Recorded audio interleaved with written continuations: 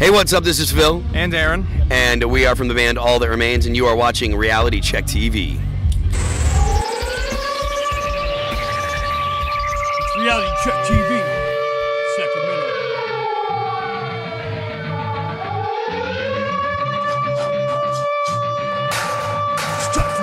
Hey, this is Shell with BAM Magazine and Reality Check TV. Woo, double duty today. Hell yeah. We got Michael Gianni. We got All That Remains. Who do we got here? We got Aaron and we got Phil. Aaron's like, look, we talked about this. You don't call me Jack again. I'm tired of this shit, you know? Yeah. So, All That Remains. You're here at Aftershock 2015. Yep. Wow. It's amazing. You know? What's the deal? Have you gone here before and just like slummed in the stadiums, you know, snuck on in and just like be a fan down at the core stage, you know, hanging?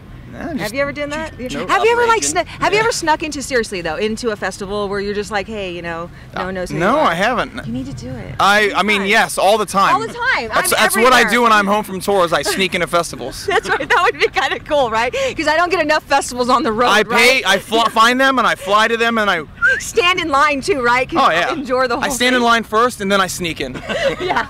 I use like a cosplay outfit to hide it. Oh my gosh. Well, I'm going to switch the mic over to Michael because he's got some questions for you guys, because you are like, I love your music and I think it's awesome, but he's like super Turbo fan, so that's kind of cool. Turbo. He can break down like the music and stuff, so.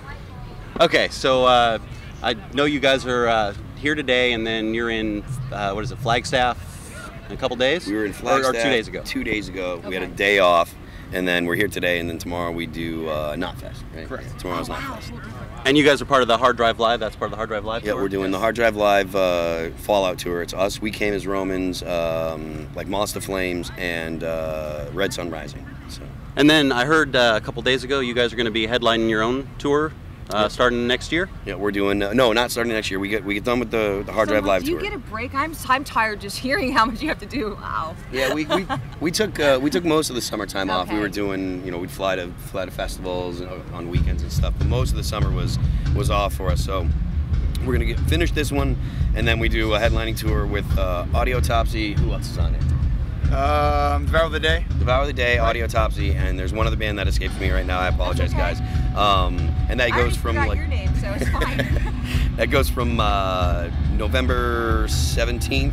17th, right? Does it start? Yes. Yeah, November 17th until probably the 20th of December. So, and then we'll probably chill out for the holidays. We might do one show around home, and then come January, end of January, beginning of February time, we're gonna start doing some more touring. I believe in North America, but as of right now, there's nothing solid that I can announce. So. Okay, so you can't say you're going to be somewhere in San Francisco at any time soon or anything. next Is it couple on? months, No, but is it like on the agenda maybe for the next couple years to get something besides a big festival? You guys doing your own tour with coming to Sacramento, or San Jose's kind of far for us, but but being from BAM in San Francisco, that's not too bad, So. I mean, we played Sacramento before. I don't. Oh, I know you have. It's been a little while. Yeah, I don't think we have. I don't think we have one booked on the next tour for Sacramento. That's but okay. we, I'm sure that we're going to be doing another U.S. tour before we, come off the road to start writing again. So we'll see. We don't select the cities that we go to. Our booking agent usually handles that stuff.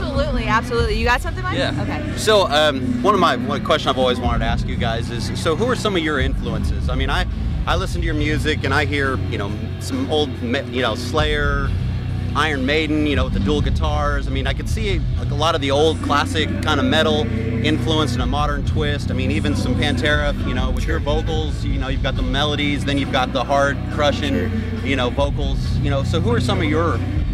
Well, throughout the band, it's pretty varied. We're all, except for Aaron and Mike, most of us are, over 40 or pushing 40. So like most of the stuff that we listen to is like Metallica, Iron Maiden, Judas Priest, stuff like that.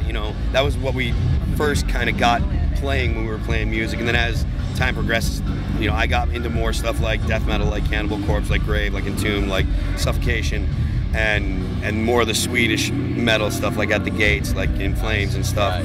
And Ollie, our lead guitar player, he got into stuff like Nightwish and Dream Theater, really technical stuff. Mike was always into like the more rock stuff, so he was really into Guns N' Roses and Black Label Society and Zakk Wylde stuff. Awesome. And so when you pull all those those different, you know, influences together. You named like 40 bands. I was trying to keep track. I was trying to categorize them in my brain when you're doing like, damn. And they really do span a pretty wide variety, and that's just in metal. You know, that's not talking about like the pop music that we listen to and stuff. And I've been saying, you know, all day, like, we really try to focus on writing good songs, and when we record them, they're going to sound like a metal band because we have guitars that sound like metal. We have drums that are, you know, that sound like metal drums. Oh yeah, I mean, your drummer and I mean some of his lines in there are just, you know, like I said, Slayer, double bass-esque, you know, from way back, and it's just so powerful. And you know, I tell everybody who I see, you know, that you guys are probably the most technically sound metal band I've ever heard. As far as your riffs are clean, you know, your levels, and it's like I said, it's technically at a scale above a lot of the other bands out there. Awesome. And I can honestly say your album Overcome to me is right there with Guns N' Roses' Appetite as a cover to cover. I mean, there isn't a song I'll fast forward. That's Michael. He's a Turbo fan, you know. But I'm just saying, you know, Bam Magazine, Bay Area. Have you guys like had an opportunity like when you're on your off times to just like, you know, I know there's big things coming off on your big, you know, off times, but like being a tourist and just kind of hanging out, you know.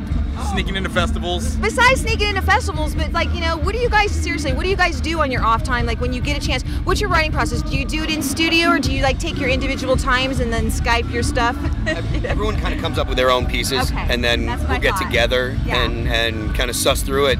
You know, it doesn't become a song until everyone's got their stuff. Like some bands, you know, one dude writes the music and says, here's a song, here's the song, here are the songs. With us, it's like, we've got these parts, what do you think? Do they work together? Do you like this? And a lot of times, you know, or actually all the time, if it's a majority of people that say yes and nobody has a better idea or a different idea, then it gets used. If I don't like something, but I can't come up with something to make it better, where the hell do I get off saying, no, we're not going to use it? You know, so there's no power trippers here, you know? I mean, a little bit, but not really. Everyone's on their own power tripper, right? Right, Handsome? Yeah. Right? Whoa. Back it up, back it up.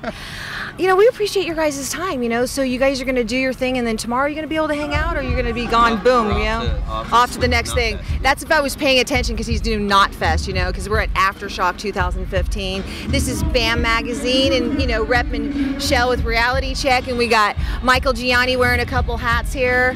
Thanks so much for your guys' time, you know, we really appreciate it. On the cuff.